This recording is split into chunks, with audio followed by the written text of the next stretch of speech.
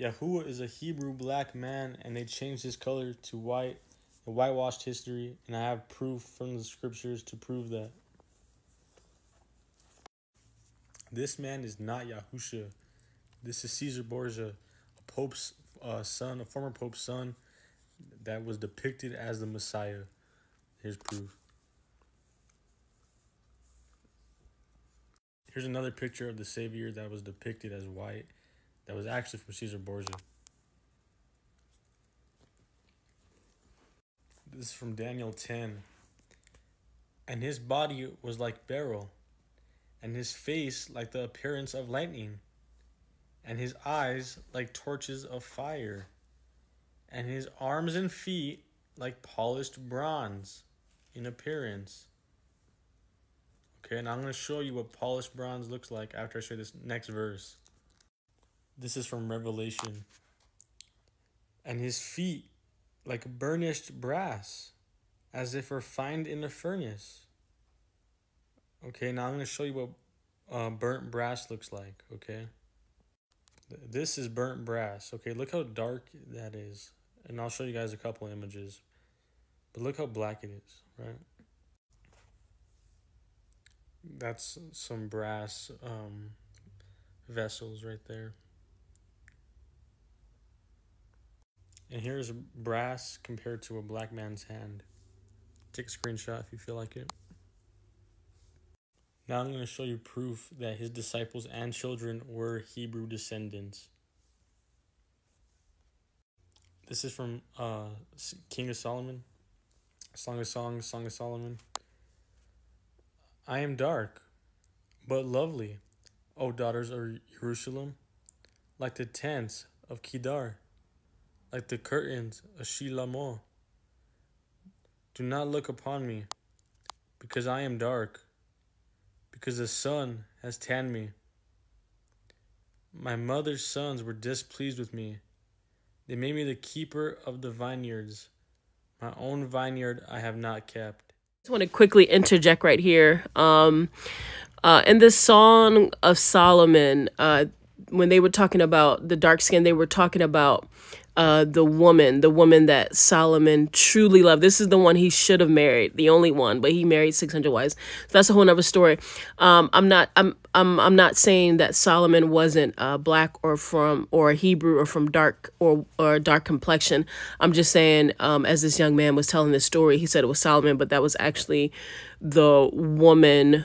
They were in love. The Song of Solomon was like a love story. You should read it.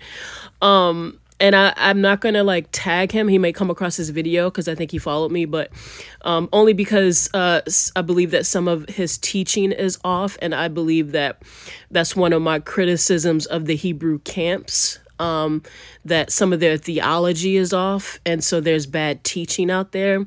No shade to this man. Most of this stuff is accurate. And I do believe, I obviously, I know that I'm Hebrew now. And,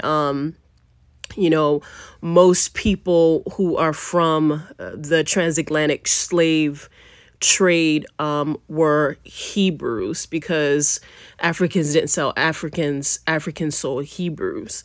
And so also, if you're Native Americans are Hebrews. A lot of people from Hispanic descent, Dominican, Haitian, are Hebrews. And I think even Ethiopian, we're all over. We're scattered all over. We are the ones that line up with the scripture. The people that are in Jerusalem right now do not line up. It doesn't line up with the scripture. And another thing you guys should know is that so when the Hebrews would flee, they always went to Egypt. If the people that are in Israel right now that are claiming to be the real Hebrews that are taking our land, then those people would stick out like a sore thumb. When Jesus was born and his people fled to Egypt to protect him, he wouldn't go to Egypt because he couldn't blend in if he looked like them. Anytime we fled or we were trying to hide, we went to Egypt because those people had darker skin. So, everything was a lie. Jesus was dark skinned. We were made in God's image. So if you want to give God a color, you can give him that color. And I know people try to say, oh, it doesn't matter. We're all engrafted. If it didn't matter, then why did y'all change the color in the first place? And why wouldn't it matter to a people to wake up and know who they are? And why, when someone needs to find out who they are and find out their history and their heritage, all of a sudden it doesn't matter? So just stay out of this one. Anybody that has to say, oh, it doesn't matter, we're all the same, you might want just stay out of this one. All right. Let people find out who they are. Let people find their identity before you go off and tell someone it doesn't matter. You know your roots, your history. And then when people are trying to figure it out for themselves, all of a sudden it don't matter. Y'all wild. Anyway. Feel free to look at this image and take a screenshot. This is also from Lamentations. Our skin was black like an oven because of the terrible famine. So he just flat out told you our skin was black. Right. People will say because they were black, that does not mean they were Hebrew. Well, I'm going to show you proof they were Hebrew. This is from Jonah 1. And he said to them, I am a Hebrew. This is Jonah. And I am fearing Yahuwah, the mighty one of the heavens, who made the sea and the dry land, the earth. And here's a reading from Genesis. And one who had escaped came and informed Abraham, or Abrim, the Hebrew. I mean, that's more. I can't get more obvious than that, guys. Right? This is a reading from Exodus. And opened it, and saw the child, and see the baby wept. So she had compassion on him, and said, this is one of the children of the Hebrews. And this is from Exodus, okay, guys? And they shall listen to your voice, and you shall come, you and the elders of Israel, to the sovereign of Mitzrayim, and you shall say to him, Yahuwah, the mighty one of the Hebrews, has met with us. Yahuwah, the mighty one of the Hebrews. This is also from Exodus 9.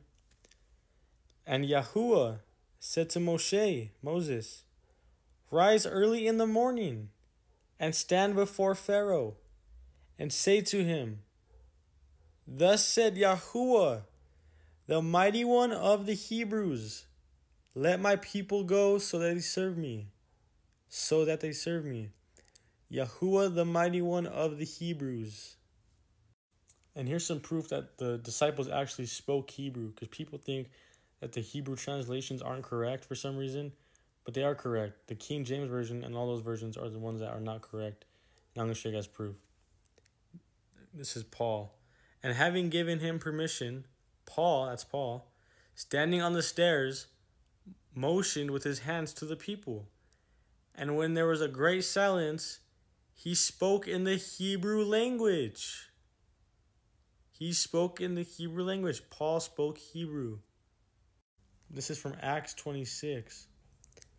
And when we had all fallen to the ground, I heard a voice speaking to me and saying in the Hebrew language, Shalu, Paul, why do you persecute me?